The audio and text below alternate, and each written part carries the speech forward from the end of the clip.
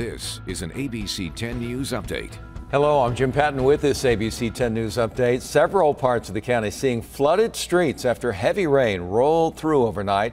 This is video from Chula Vista, and you can see cars splashing through those roads. Rescue crews are keeping an eye on areas prone to heavy flooding like Mission Valley.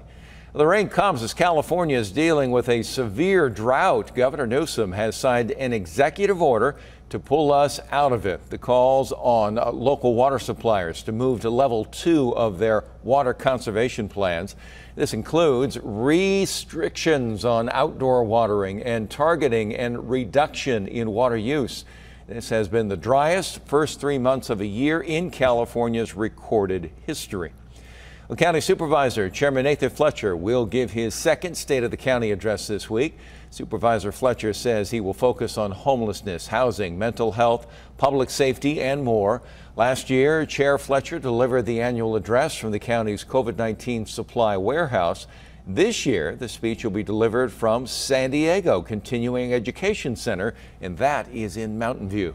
Right now, let's get a check on our weather, as it seems like the rain clouds have pretty much passed at this point. That's right, yeah. Only a very slim chance for any more raindrops the rest of today. The best chance will be near the mountain areas. The worst of the storm has pushed out, though the cool air lingers. Low to mid 60s for the coast, 40s in the mountains with 70s in the deserts. In fact, temperatures trending 5 to 15 degrees below normal today.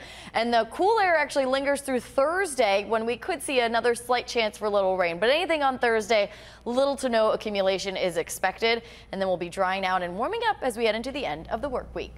Jim? Megan, thank you very much. And for the latest news, weather, and traffic, go to 10news.com or download our free 10 News app in your app store. For ABC 10 News, I'm Jim Patton.